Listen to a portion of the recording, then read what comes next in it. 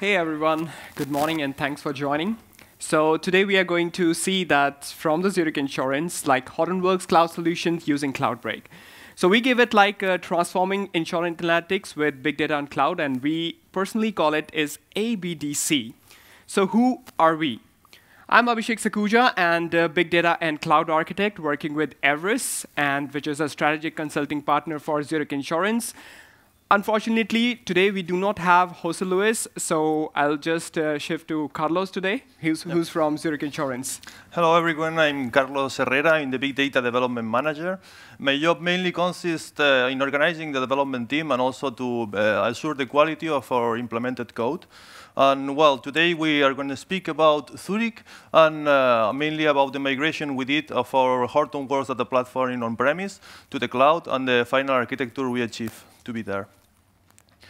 Then if we talk about our business, Zurich, as you probably know, is a global insurance company.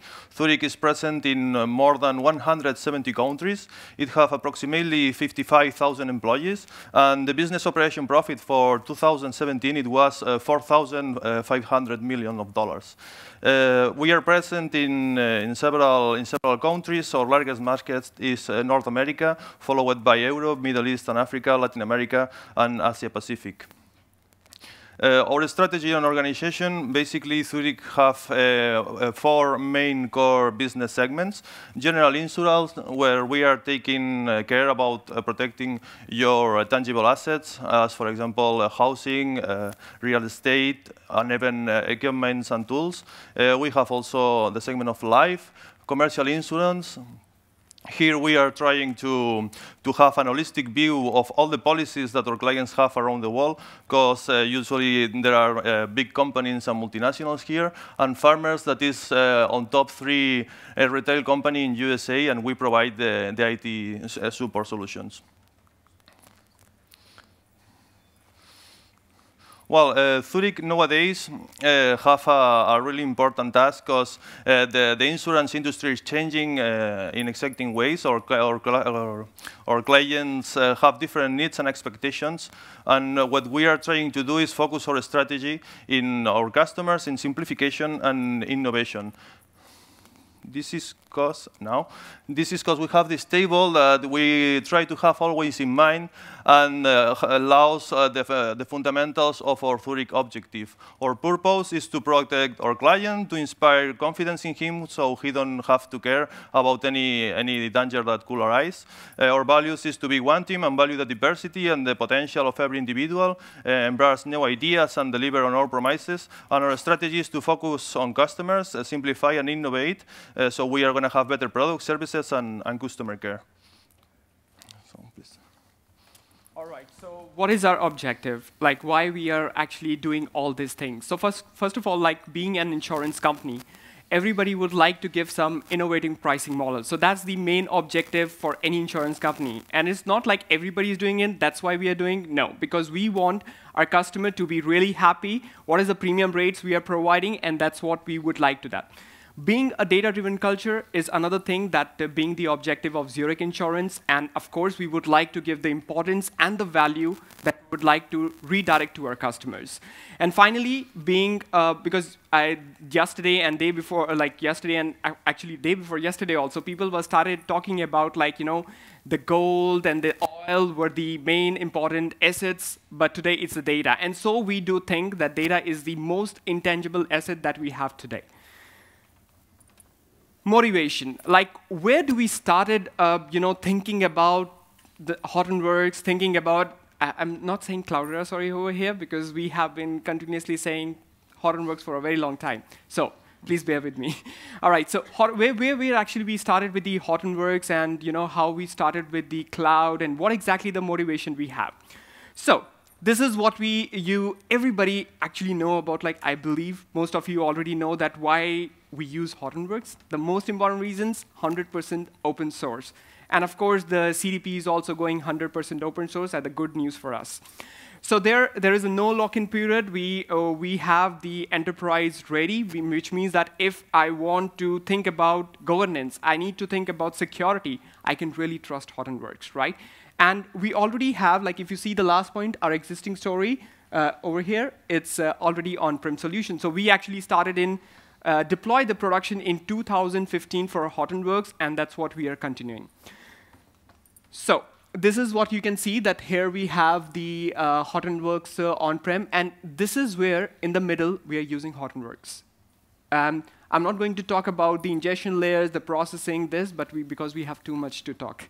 All right, so this is the main thing that we are using the Hortonworks, and actually, if you see this picture, this is actually Jose Luis. Looks like this. So it's specifically kept for Jose Luis. So he's a platform manager for us. All right. Now, this is like in the on-prem, we are actually trying to utilize all the components that we have. So you can see from the governance to the tools to the data access, data management, security, operation. Although, like, I would just highlight some of the components which are really, really crucial. So when you deploy, like Hortonworks on production, it is like the one you can see over here, the authentication. So being at Zurich, we are really concerned about the security. We are really concerned about the governance. Otherwise, the Europe rules as well, GDPR, they will screw it up. So we are really concerned about that. So Ranger, Knox, Atlas is the one which we are primarily focusing so that we are completely 100% compliant with GDPR. And the thing is that another law that we really follow, it's called FDPA, which is German Federal Data Protection Act, which is like we have to really think about that. So there are like too many components over here. So I know that most of you have already heard about it, or just like to highlight like the most important work is where we are working with the Spark. Of course, everyone loves Spark, and everyone wants to do machine learning data science. So yes, we also want to do. And of course, it is a necessity for us. So there we have the Spark, and we are using Hive, we are using HBase for NoSQL and data warehousing stuffs. So this is like a very, very short description about like why we are using Hortonworks, because we already have an on-prem, and we would like to, it's a strategic partnership, so we'd like to continue. But the most important decision, another decision that we need to make recently was why we actually want to go cloud. So therefore, we have like 4 agenda over here to talk about just about the cloud, that not specific to a particular cloud provider, but like why we are thinking to go to cloud. So first, why cloud? Then we'll show you that what we have on-prem and how we are going to, what we are planning to migrate. And then the small SWOT analysis with, and does it really cover our use cases, what we think in Zurich. So when we talk about the motivation, the 4 points that Zurich has thought in their mind before going onto the cloud is competitiveness, getting the operational efficiency, financial flexibility. I know everybody thinks about that when they go on the cloud, and the innovation. These are the 4 key points that were thought initially. Let's talk about competitiveness. Of course, who doesn't want to be competitive today in the market? Like if you talk about like, I want to reach to the market on time, I want to have a better insights, I want to give the customers the value, definitely everybody would like to have the competitiveness. And of course, cloud service is the one where you go and jump and you have every service that you would like. So they give you a competitive edge at every point of time. Then, operational efficiency. We have like every business, like most of the business has different areas in it, right? And if you are completely focusing on, getting your infrastructure up, getting your operational cost going on to the data centers, talking about the coolings and everything, IT personnel, sorry for them who's working in the data centers, but there we get the one other opportunity when we go on cloud. We really don't need to think about that. For example, we take IaaS, which is infrastructure as a service. We have PaaS, which is platform as a service, where you only manage some of the workloads and then the rest goes to the cloud services. But remember, they talks about the shared responsibility model. Do not forget that. Very important. So you get more time, automation, standardization, you get more time when you go on cloud. Then, all right. Oh, sorry. So financial flexibility. So if you read the first line, it talks about strong impact on company's budget. It really does. So whether it could be 2 things, it's positive or the negative. You really need to think about like, are you making a positive impact on your budget with the cloud, or it's a negative? So don't just go on cloud because everybody is using it. You need to think about your use case. You need to think about like, do you really need to go on cloud, or is your existing thing is done? But for Zurich Insurance, like of course we have to go to cloud because we want to make a strong impact. Then There are some figures over here, like reduction of IT capital, like 20 to 40%, reduction of IT labor cost, 20 to 30%, and this is the major cost, which we could talk about the third one, which is your reduction of power and cooling cost for IT infrastructure. So when you go onto the data center, it's really hot. If you go inside anytime, it's really hot. You really require cooling powers over there. All right, so innovation. And who doesn't want to innovation? Like, because since day before yesterday, I was like, since day before yesterday over here, like everybody's talking about different things in market, edge to AI, how we can innovate. And of course, Zurich Insurance has the objective of innovating the pricing model every time. And irrespective of geographic, irrespective of demographic, we would like to give or deliver to the customers the expectations or the experience that they want. So, of course, we also would like to innovate. All right, here you go. Thanks. OK, now we are going to talk a bit about our on-premise cluster. In this case, it's the non-production cluster. Here we have 9 virtual machines, 28 physical servers that in total have 3.5 terabytes of RAM, 560 cores, and 300 terabytes of store.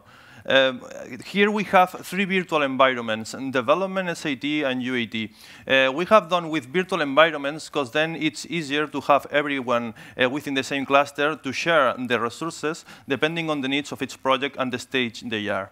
Then we have here 3 edge nodes that works as a gateway, so everyone in the project can connect there and use the tools that Hortonworks provide. And also we have 3 utility nodes, so there we are installing the applications that the stack of Hortonworks don't provide. For example, Jenkins. This is our productive cluster. Here we have 2 virtual machines and 27 physical servers with a total of 7 terabytes of RAM, 1,300 cores approximately, and 1.2 petabytes of store. In this case, there are two virtual environments. One is the productive ones, where we have all our projects running, and we have also here the research environment. In this case, these have a specific yarn queues to be sure that the analytics that they are doing there are not affecting or running processes in production. Yeah, thank you.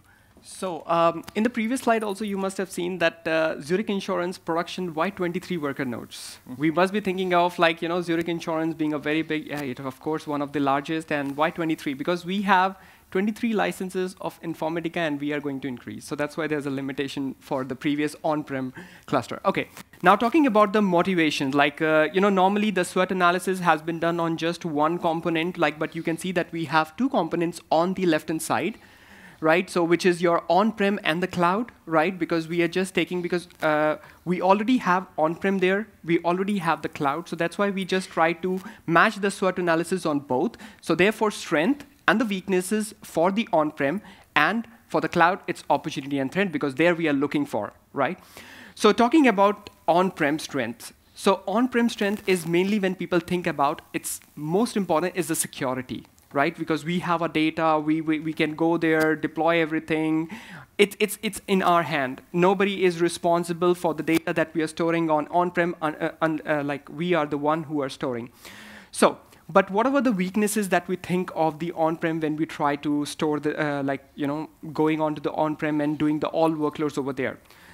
The major drawback is if you really want to deploy an application that requires the resources, wait.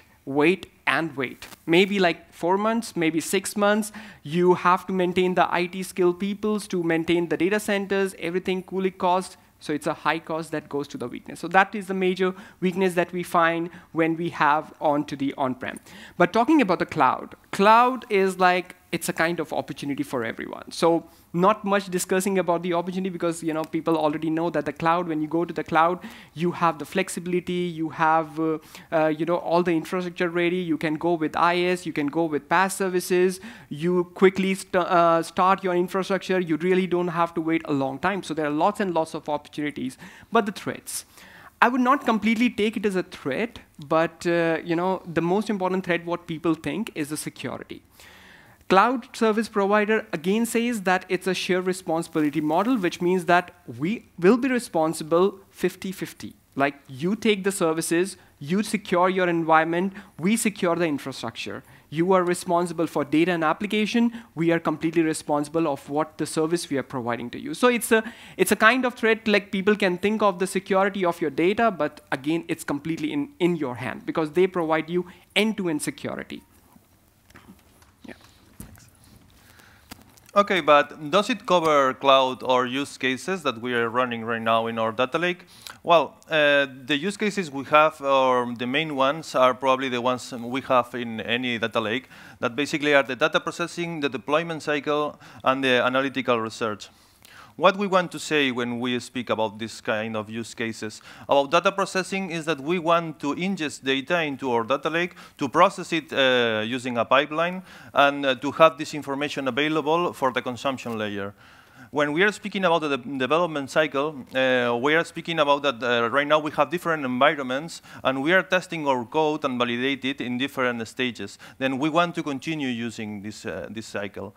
And when we are speaking about analytics, basically our data scientists or analytic people are doing research here, are doing queries. They want to use the productive data to test everything, and then they need this kind of use case to be able to do all of that. As you can see, we are not going to speak about the data sources. They are going to maintain to be also into the Zurich ecosystem. The consumption tools are going to be the same, but we are speaking always about to change all the processing part. Then finally, when we saw that we are able to cover all of this use case, and also that we take over about all this SWOT analysis, finally we approve to move to the cloud in 2018. All right, so we have talked about Hortonworks, we talked about cloud, but how really, that's a question for us, like how we are actually going to go and merge the two things. And the answer has been given us with the Cloudbreak. So I know that most of you have not heard about this, or this is something maybe new, and of course, or most of you have already used it, but this is a very, very good service that we have been using for a long time now. All right, so when we talk about Cloudbreak, like there is already what and why the Cloudbreak. So according to Hortonworks, what they say, like when you want to easily provision your clusters on cloud, like whether you talk about Azure, whether you talk about AWS, GCP or OpenStack, of course, Cloudbreak is one of the solutions that you can really take. But for us, it's like, the most important thing, bridge Hortonworks with cloud. So that's the most important point. Of course, everything goes the same, like simplify custom provisioning, demands-based auto-scaling. Of course, we are going on the cloud. The main reason is that when you have the workload, run on the cluster. If you do not have, just move out, save the cost. So that is the main reason for us. Like if still, because it's a very, very short description, if you still want to hear, this is what the Cloudbreak is all about. Your company needs to analyze data on a regular basis. As an IT operator, you need to perform this task quickly and without wasting valuable IT resources. You need the power of Apache Hadoop storage and compute and the agility of the cloud. Enter Cloudbreak. Cloudbreak, as part of the Hortonworks data platform and powered by Apache Ambari, allows you to simplify the provisioning of clusters in the cloud, while at the same time optimize your use of cloud resources as workloads change. Cloudbreak makes it easy to securely launch, configure, and grow HDP clusters in the following cloud providers: Amazon Web Services, Microsoft Azure, Google Cloud Platform, and OpenStack. For a complete demo or to learn more about the game-changing power of Cloudbreak, go to hortonworks.com/Hadoop/Cloudbreak. All right. So please don't think that Hortonworks has paid to advertise this. No, that's a personal choice of displaying this because it helps you understand more. So this is the same what you have just seen in the video, right? So where we have the Cloudbreak, we have all the services. And in between, if you see that there is a description has been given, just the three simple points, like pick a blueprint, choose a cloud, launch the cluster. It's that simple, but of course, it's not that simple when you go from the configuration point, right? So it makes really things easy. But of course, our target is like Azure. So that's why we have been targeting only the Azure rather than other services. But you can go ahead and try other services that definitely would work. OK, so why and again, let's talk about the simple features of Cloudbreak. Like we think that the three most important things that the Cloudbreak provide, it's the elasticity, flexibility, and enterprise ready. When we talk about the elasticity, whenever you want to have auto scale based on what exactly I like when we go to the Cloudbreak, they provide not only the time-based policies, but the alert-based policies as well. For what is the alert-based? Like when you have Ambari, you're getting alerts, and then if you would like to scale, like, you know, there are too many alerts are coming up, and I would like to auto-scale, just go and auto-scale. So that's the really elasticity that you can get onto the Cloudbreak. When we talk about the flexibility comes from the how you can handle it. Like, for example, you can use SDKs, you can use APIs, you can use the beautiful web interface of Cloudbreak, and you can just go ahead and scale. You know, that's how it makes flexible. Enterprise ready. So of course we are saying that Hortonworks is providing this. So and Hortonworks is completely enterprise ready, which way you can have the security, data governance. So of course here in this as well we get the enterprise ready solution. So talking about cloud, talking about the Cloudbreak, talking about the HDP. Now how really we have brought these pieces together. So first of all, what we are going to do, again, we have a small agenda. After agenda, we have too many agendas. So, so first of all, we are going to talk about some of the components, because it's not just like, you know, you have Hortonworks, you have Cloudbreak, you have cloud, and you go onto the cloud. No, there are too many things that you need to compare. So here also you have some of the things that we are comparing, like Cloud IS versus PaaS, then Azure AD-less blob. And of course, we are using HDP, but you must have seen on the screen that it's written HDP-HDF. So why HDF? So that's what a simple description about why HDF, and of course, Cloudbreak. And then we'll also talk about, like, you know, how really well we did with the security. What are the different aspects we have taken in the security for the consideration? Then talking about the POCs, like how we have actually gone through our journey, like where we have tested, what exactly we have tested. And I believe that the point is like times when we said, oh no challenges. People who are from the platform, they really know that we know when we are building the platform, there are too many oh no challenges when we say, oh, why this thing happened? It's screwed up. So, and finally the day has come where we are going to talk about our final solution. Yeah. Well, before I start to take the advantage and disadvantage of IaaS and PaaS, I'd like to refresh a bit the different models we have. Basically, when we are speaking about on-premise, this is what we had before. And here we are saying that we take control over all the layers that a server may have, like networking, storage servers. When we are talking about infrastructure as a service or IaaS, we are saying that we can say the 50% of the responsibilities. And in our case, it's Microsoft who take the other 50%. Then we are not going to think about where are located our servers or the networking they have. This is an example of virtual machines, for example. And we are going to install our operating system, our tools, and we are going to deploy here our project. When we are speaking about PaaS or platform as a service, here we just have a 20% of responsibility. For example, here we are speaking about HDInsights, where it's Hortonworks or Azure who provides us the full infrastructure and also the tools, and we can just put here our services or our projects. And when we are talking about software as a service or SaaS, it means that it's Microsoft, for example, who take care about the 100% of the responsibility, and we just use their services, for example, with Office 365. Then, in our case, we are going to be focused in IaaS and PaaS, in IaaS with Azure virtual machines, and in PaaS with HDInsights. When we think about PaaS, the main advantage that we can find is that we can set up a cluster in a matter of minutes. Then we can start to use it as easy as it is. And also that we don't need to think about the operating system updates, for example, or the security updates. The problem or the disadvantage of use this kind of services is that have higher cost. Also, in this case, for the HDInsights, is not provided Atlas and Knox. And also that if we need to use a new feature that the new versions of Hortons provides, we need to wait that we have this new HDInsight version. Instead of that, as a counterpoint in IaaS, we are able to have more flexibility and control of our machines. Also, we have the HDP full stack here. And it's easy to install the last version if it's needed, because we need some new feature that they provide. For example, now with Hortonworks 3.0.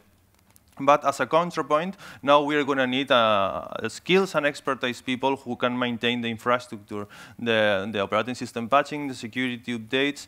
In our case, it's not a problem at all, because at least our platform people was managing on-premise, then they know how to do all of that.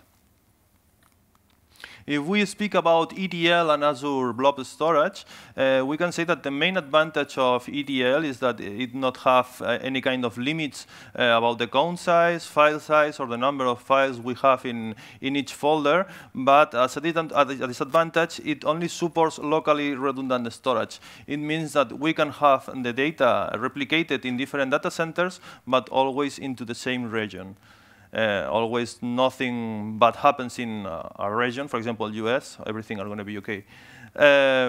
In case of blob storage, it have available different data redundancy, but we have some limitations. For example, I think that a container cannot have more than 500 terabytes of data. This could be a problem for some projects. But the main reason, because we choose ETL instead of blob storage as our data lake, is about the security. Because in Azure Data Lake, we have available the Azure Active Directory, and we are able to apply the security per each file and per each folder if it's needed. But this is not possible with Azure Blob Storage. The security is only in container size. All right, thank you. So here now we'll talk about the HDF. Like before, again, I would like to show you a small With the video. growth of data in motion, enterprises are challenged to manage streaming data and get actionable intelligence in real time. Hortonworks Data Flow, or HDF, provides the only end-to-end platform that collects, curates, analyzes, and acts on data. The biggest challenge with getting streaming data insights is acquiring the data in the first place, quickly, securely, and prioritized for analysis with clear traceability. HDF Services provides comprehensive provisioning, management, monitoring, security, auditing, compliance, and governance that's integrated with the rest of your Hadoop environment. With a central schema repository, you can easily manage and govern the schemas needed for data flow across the enterprise for faster analytics application development. Hortonworks Data Flow, the data flow and streaming analytics platform for faster insights to your streaming data. All right, again, I would say that Hortonworks didn't pay us to show this. And you know, when we have created this slide, it was still Hortonworks for us.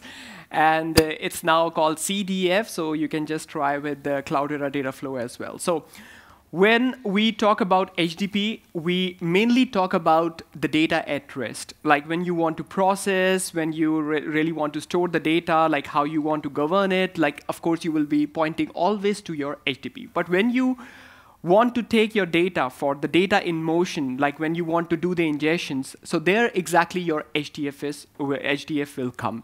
So when we talk about HDF, like you know, yesterday and day before, again yesterday, they were talking about CDF. So it's the same thing that you was having, like you have NiFi, you have Minify, you have Storm, you have Kafka. So all these components actually plays a role in HDF. And if you want to do real-time streamings and you want to process the data coming in the real time, definitely you can do with HDF. But according to our use case for the Zurich, we are mainly concerned about how we can handle the real-time ingestions. The HDFS actually provides a very, very good interface where you can go and quickly configure the stuffs. And the good thing that I believe that you do not need to do codings, right? For the developers, I know it's a bad news, but for people who are from the platform, they love it because you just need to adjust on the user interface and then you can just start configuring, and it can really work really good. So another point that you know where the HDF helps, it's the lineage, right? You can track from starting to the end, like how exactly the data is flowing into your HDP, how it's coming to the rest. So these are the very, very good features, and you can really make it secured. You can work with your you know, SSL, you can work with your HTTPS, you can work with the encryptions on getting your data in motion. So that's a wonderful thing that's why we are using it. All right, so one more video. All right, so this is like the demo that, you know, the Cloudbreak that can be deployed in 2 minutes.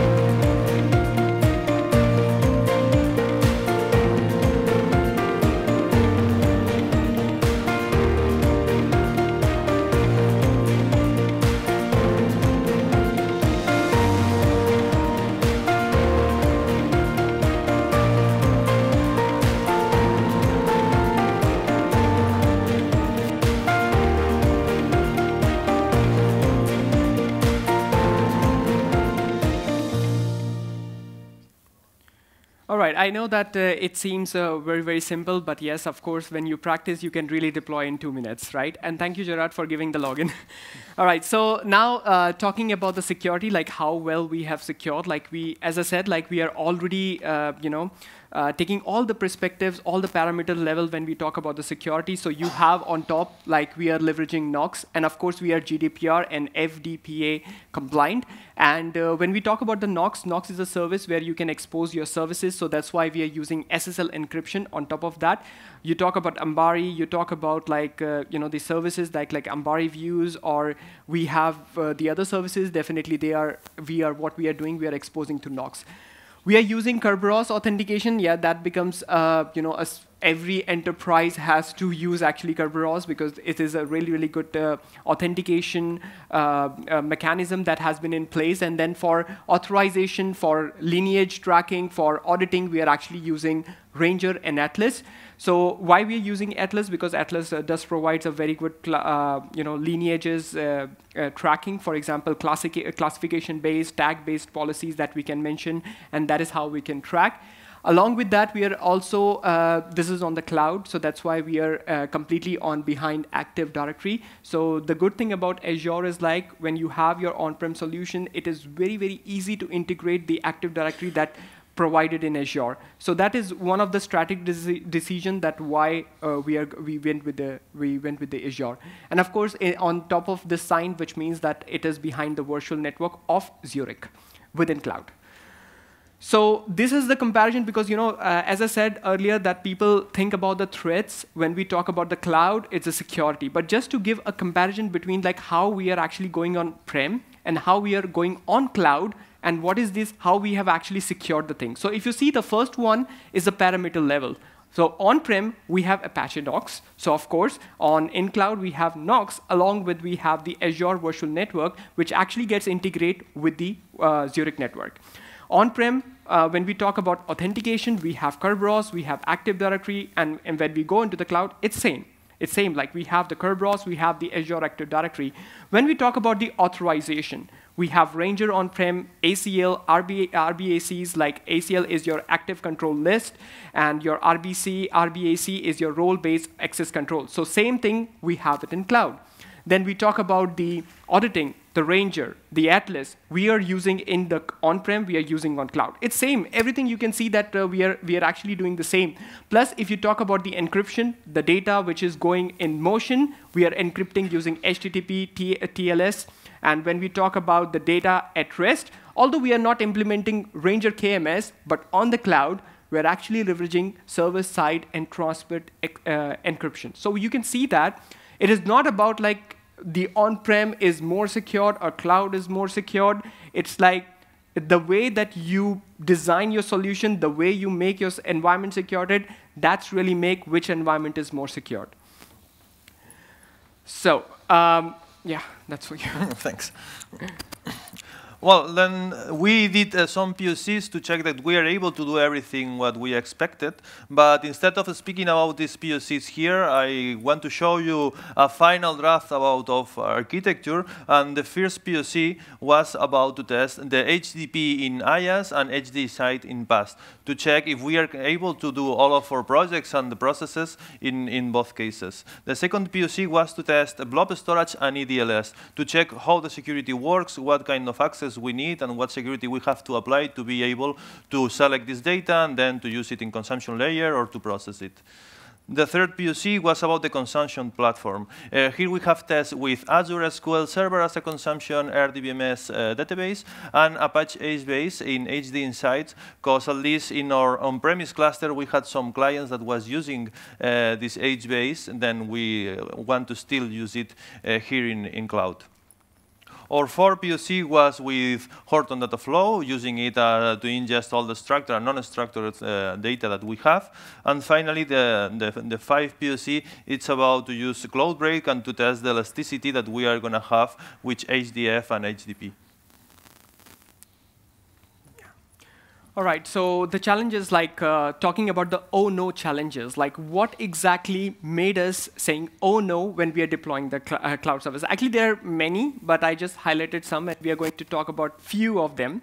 So the one that I really wanted to talk about is this one. The KSH logins has screwed our cluster. This took us 1.5 months to resolve this issue, and we are working with the team of Hortonworks support, and we are unable to identify. Then we later on realized that all the machines has KSH logins by default, so some of the processes has made it, and it was really, the cluster was down all the time. And nobody was able to identify that this could be the issue, and even now it's in the documentation for the Hortonworks that please don't do this. And the other one that I would like to really highlight is ACL on ADLS. So make sure that when you're going on ADLS and you are trying to change the permission on every time a new directory added, please make sure that you do it just once. Do not do multiple times, it will not work. So that was, again, a big issue for us. And why Nox doesn't work with one gateway file. So this is like amazing, like how we actually came to know that this resolving the issue. We have a Nox gateway file, and we took a backup of it. So just to see that if I'm changing something and then I need to change again on the main file. But fortunately, it worked. And I came to know that Nox requires one backup file if you are keeping Nox, if you're exposing your service to Nox. So always keep one backup file for your main gateway file for the Nox. So that is why. And of course, without the bugs, deployment is not possible. So if you're getting bugs, you are working on the bugs, then definitely you are going to have lots of learnings over there. Then this is what we finally came up, right? But still, it's not the final. So, all right. So this is like you have seen initially. So we have the ingestions, and if you can see in between, we have the HDF and HDP, and on top we are using the cloud, which is the blob. We have the ADLS. We have the analytics platform where you can see DataWorks, where you can see R, Python, Shiny, HBase for the consumption and downstream. But where exactly do we using the IS and the PaaS service on the cloud? So if you can see that this is the PaaS for the SQL, this is ADLS, and this is for non-prod, we have the blob. IS has been taken for HDF and HDP, and of course the PaaS sits here, the AS sits here, and this is the PaaS, and this is the IS. So this is where exactly on the cloud where we are leveraging the IS service and the PaaS service. And finally, we have the Cloudbreak in between, and now you can take the photograph if you would like, because this is what the final slide we have on it. All right, so once we have deployed the solution, we would also like to share. Yeah, this is like the best practices which people needs to think about while doing the implementation. So this is from our personal experience. So what I would like to mainly highlight over here, it is always good that you expose your service using your Nox, because nobody will come to know that which is the services you're running, where exactly your services are running. You can make it really secure. All the data which is going in motion, you can make it secure using your Nox. Plus, it is always advisable to have a project-wise access control on ADLS so that you can really control. And remember, there is a limitations of 32 ACLs that you can set on ADLS. So that's another, the bottleneck that we have it over here. Now, do not go with the internet on the cluster. It is always a bad policy to have internet on the cluster. Whenever you want to have some repositories, download it, keep it on your local machines, and then use it. Do not have the internet. Custom images, this is what we are using as a Zurich. We believe that we need to be very, very secure environments, and that's why we have the custom images, and Hortonworks had really helped us in getting those custom images deployed. Implementations of blank recipes. So this is one of the fantastic features. It's a blank, but still it's a very nice, which has been suggested by Gerard again. So which is implementing so that we do not really need to change every time the recipes that you have the Cloudbreak. So recipes is just like scripts which you can run on the cloud. So you just make it blank, and every time you want to do something new, just run it. Every time over there, edit it and run it, and nothing, you don't need to change anything.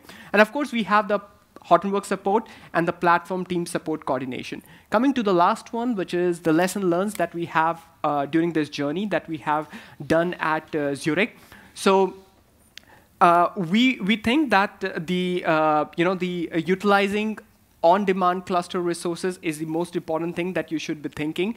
And cloud is the one which has really given us the cheaper options to run the to do the test, before going to the production environment, what are the mistakes that we can make on cloud, and they're really cheap. So you are responsible for security and cloud. Again, very, very important, shared responsibility model. Remember, whenever you go on cloud, this is the keyword that you have to remember, and that's how you can make it secured. Scaling based on higher parameter resource conditions, which means that if you're getting the alerts, it doesn't mean just auto-scale. Monitor the alerts, how the alerts are coming, understand their pattern, and then only go for the auto-scaling, otherwise you have to wait. And the next steps, of course, we are thinking of going on Hadoop 3x. We have HDP3. We have, CDF is also help us. CDP is also help us to upgrade, right? And then we have upgrading to 2.9. If we want 3x supported, we have to go to Cloudbreak 2.9, and then orchestration layer to Azure Data Factory, testing the capabilities of DevOps, and moving to ADLS. So 3x supports ADLS version 2, and that's what we are planning, and upgrading the HDFS to HDF to 3.1 version, and maybe presenting another use case in the future. And this is our team. This is a platform team.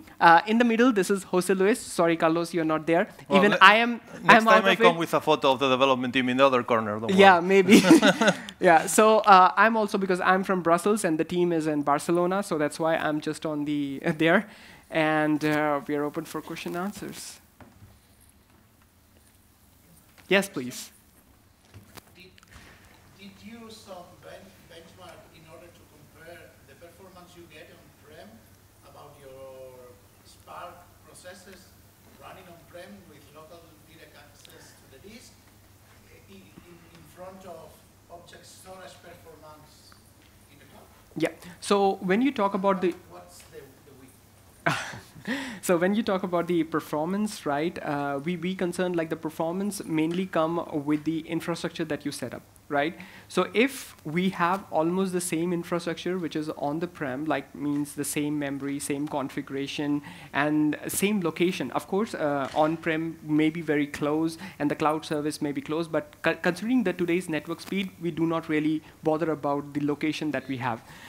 Yeah, yeah. So in that sense, like I would say that the performance that we have measured between, it was almost the same that we are getting. So there was not like we are going onto the prem and then we are going onto the cloud and the performance was really different when we are processing.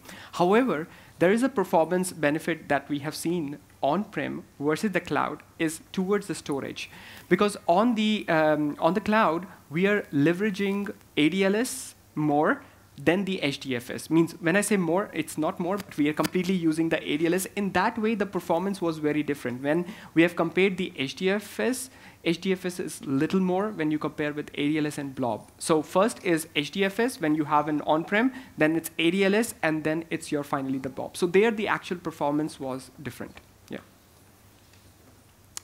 Sorry, any other question? I hope it was not boring. Yeah, okay, yeah. So we'll go. Yeah, please. I saw data lake in the beginning as well. So, I remember well. Have you pictures? Yeah, so, yeah. Is that data lake on Hadoop as well? And is that also ready to go to the cloud? So actually, initially, when we had the data lake was on-prem as well. And along with that, we moved the data lake completely to the cloud as well. So on the cloud, it is on ADLS now. Earlier, it was on HDFS when it was on-prem, but both way, we have HDP. Yeah, all right. So, yeah, sorry. I agree that the cost can be better in the public cloud if you really use the elasticity in both directions, up and down. So Yeah. the question is, how is it scaled down? Yes. So actually, we have very predictive resource workloads. Definitely in that case, when we go to the Cloudbreak, there is also an options like based on the time and based on the policies, like alert policies, you can actually scale up and scale as well as down. So for example, like if we have a workload, let me talk about first of all the static workloads that we have. We have some workloads which is running continuously for maybe 6 hours or 8 hours. In that way, we just make it like scale up at a particular time and scale up at particular like time when it goes down. Similarly, that there are other use cases where you have, say, about like there are too many alerts are coming and your resources are full.